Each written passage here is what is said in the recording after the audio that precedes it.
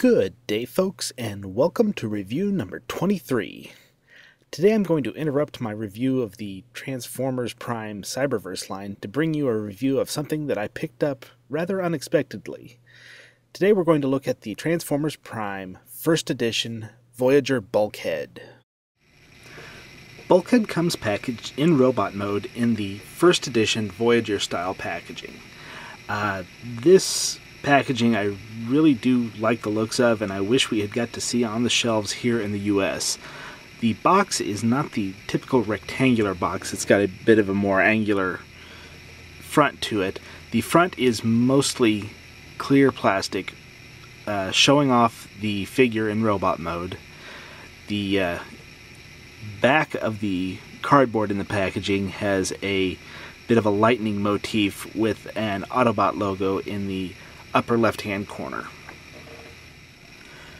The back of the packaging features photography of the figure in robot and vehicle mode, along with artwork advertising Transformers Prime. There's also a small photo showing and advertising the Optimus Prime First Edition figure. Noticeably absent on the packaging is the bio paragraphs we're used to seeing.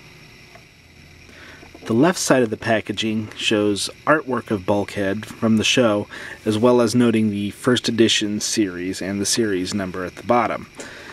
The right side features additional artwork and notes the fact that the packaging includes a display stand. So here we have Bulkhead in his robot mode, and they did just a fantastic job of making him look show accurate. There's a lot of nice paint applications. You've got green accents around the windows here, darker and lighter silver colors. You've got some gold paint on the feet. You've got bumpers, tail lights. They just did a real nice job with this figure. Articulation wise,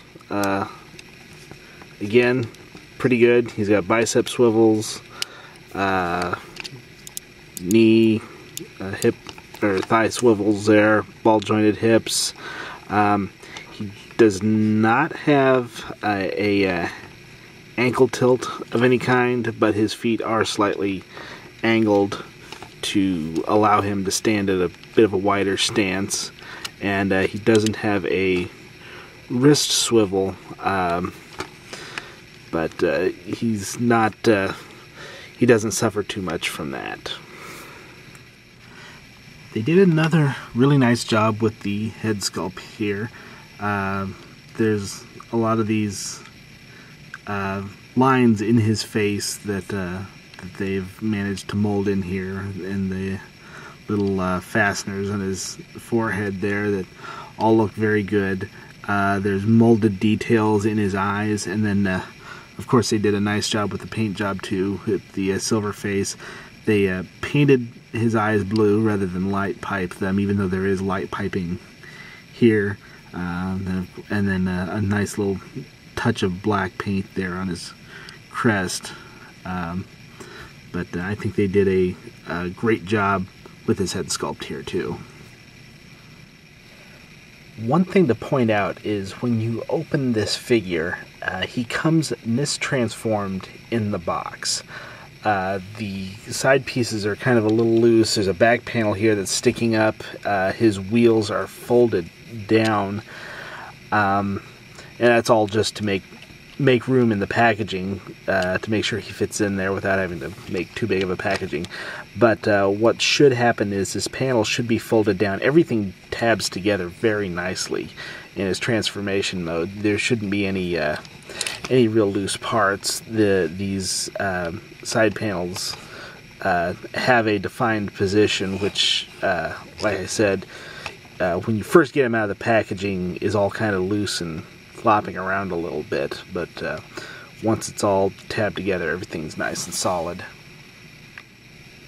My biggest complaints so far that I found, at least in the robot mode anyway, have been just some of the sloppiness of a few of the paint apps, though.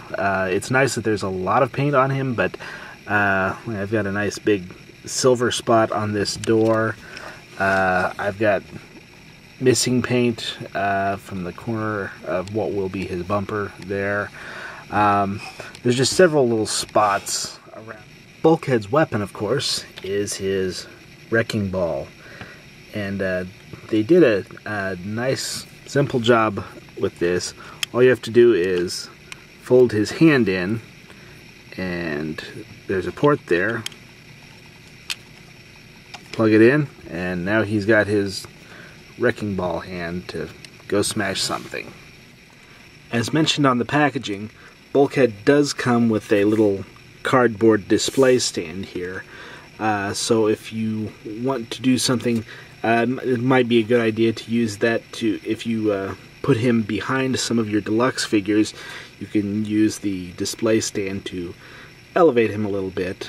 But it is just kind of a cardboard box, so there's nothing too special about it. For a size comparison, here is first edition Bulkhead standing next to the RID version of Prime. Keep this image in the back of your head, because the height difference here is going to show off one of Bulkhead's neatest features here.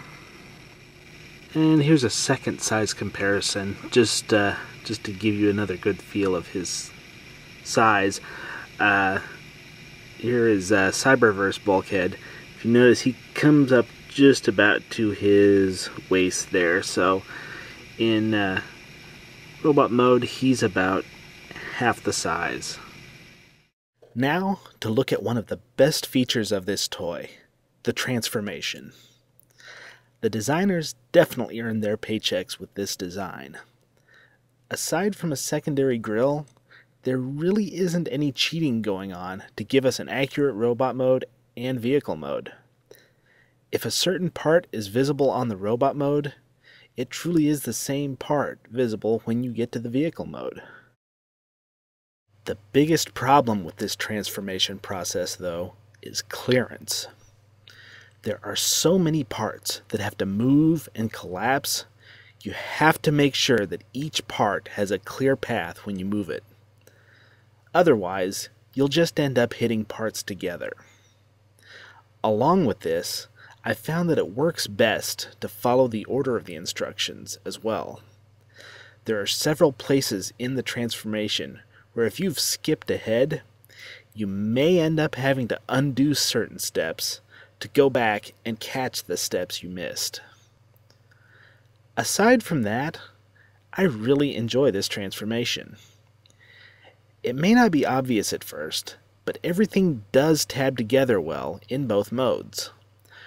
All of these moving parts have a defined position in both modes, and both the robot and vehicle end up being pretty solid. When I complete going from one mode to another, despite having worked the transformation several times, I still get a certain sense of satisfaction. You end up with a great figure or a great vehicle, and despite being complex, the process is enjoyable. So here we have Bulkhead in his vehicle mode, and again, it's a nice, accurate representation of Bulkhead's show model.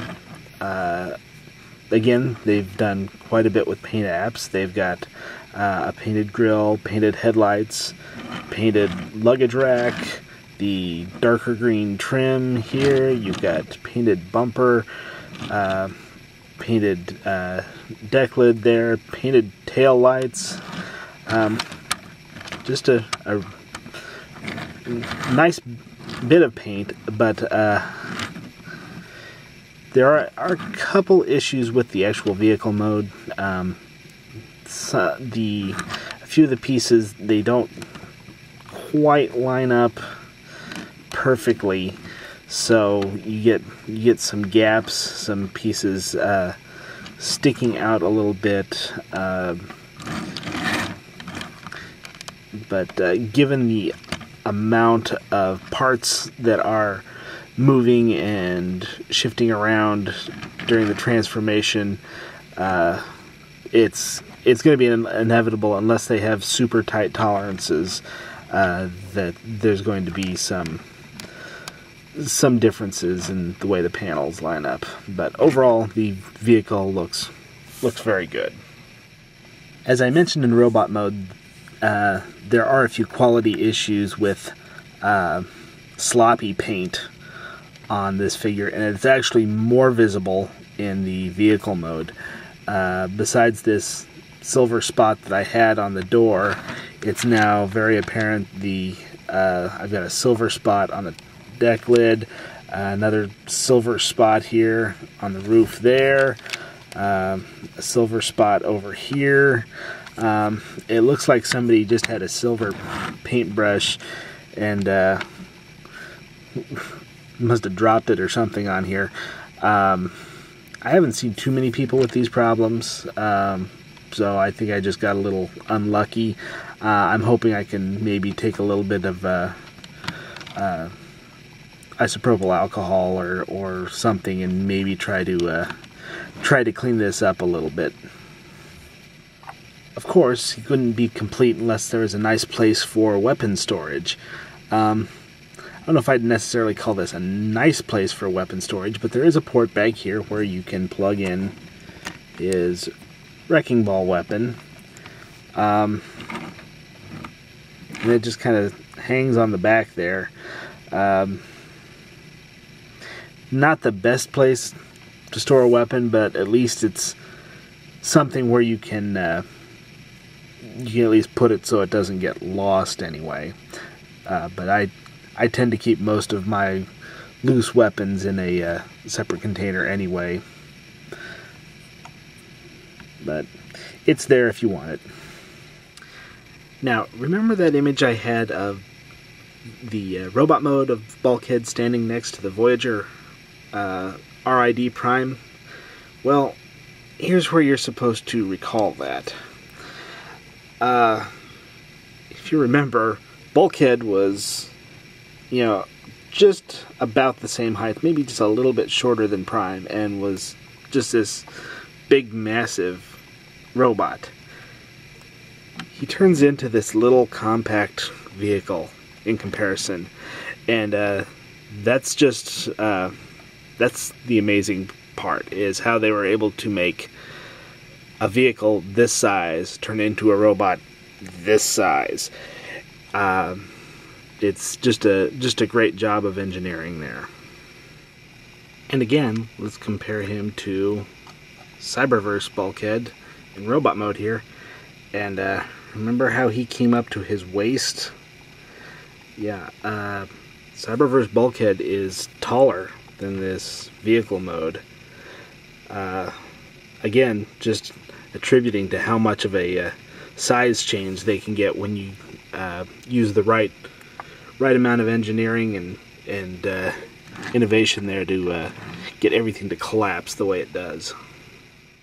One of the concerns I had when I pulled the trigger and bought this figure was all of the hype that has surrounded it. I'm a little late to the game with Bulkhead, and I've heard so many times that he's the best figure of the year. I was afraid he wouldn't live up to the expectations.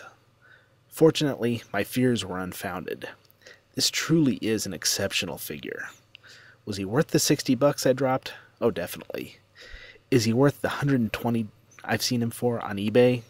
Well, that may be up to you. Now that I have first edition Bulkhead in hand, I can start to see where the RID Bulkhead may fall short. I'm glad I found this figure for a good price, and really hope that Hasbro decides to release this mold again in the future.